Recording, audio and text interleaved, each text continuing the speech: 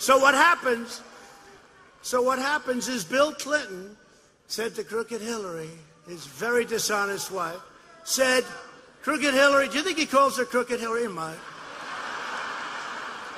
Maybe he just calls her Crooked. He said, Crooked, I'm telling you, Crooked, I don't like what I'm seeing in Michigan. I don't like what I'm seeing in Wisconsin. He said, I took a trip to Wisconsin, and I'll tell you what, they had those Trump-Pence signs all the way to the convention area. Every lawn. I don't like Wisconsin. And they said, oh, don't worry about it. What the hell does he know? They told him, what do you know? Remember they shut him out at the end? They didn't want him talking? Two of them on the car. He was right. I mean, I don't want to cause any problems in the family, but he was right.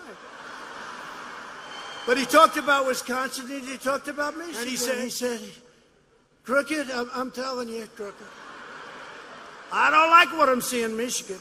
I was in Michigan, and I'm telling you, you had those damn signs. I saw some houses where they had 4 of them on one lawn and 2 of them on the car.